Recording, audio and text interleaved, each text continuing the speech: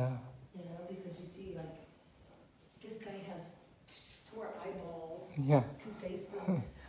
What does all this mean? Yeah. I guess I those mean, are, some of them look yeah. like, some of them look evil, Yeah.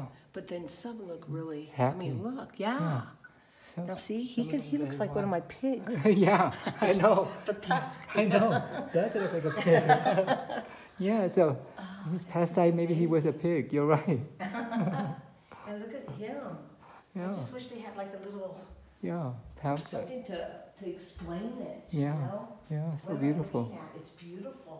So spiritual. Absolutely beautiful. The artwork is I'm so happy that you're both here to experience this, you know, so detailed. to see how beautiful it is. So inspiring, right? It We could do is. the Church of the Pig, similar like this, but pig, I you know. love And then instead of like Buddha, we have pig, you know. It's so cute. having a worship building like this. Yeah, but a pig theme, you know. The pig deserve to be worshipped. They're so beautiful and friendly. It's just so magical. Yeah. It's so Look at this. He's cutting his hair. spiritual. It is. I mean, it just makes me wanna.